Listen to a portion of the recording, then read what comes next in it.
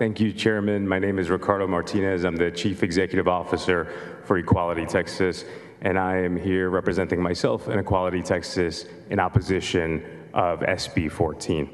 I don't get it. We know that this care has improved the lives of so many, and for so many, this care has been life-saving.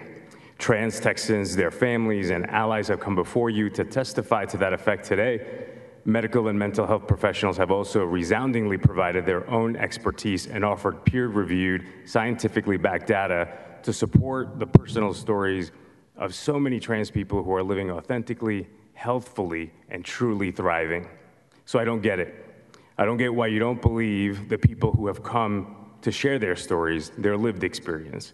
The way I see it, no matter what you believe, you can agree that every Texan deserves to visibly live, work, contribute to our communities, and access crucial resources that allows us to thrive.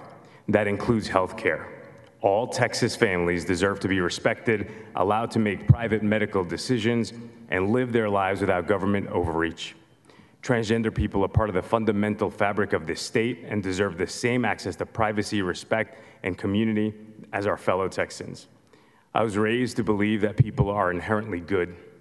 I assume that each of you wants to help, wants to save a life. I don't know what you want your legacy to be, but whatever you choose will forever include the specter of every trans, non-binary, intersex, and LGBT kid that will suffer if this bill moves forward.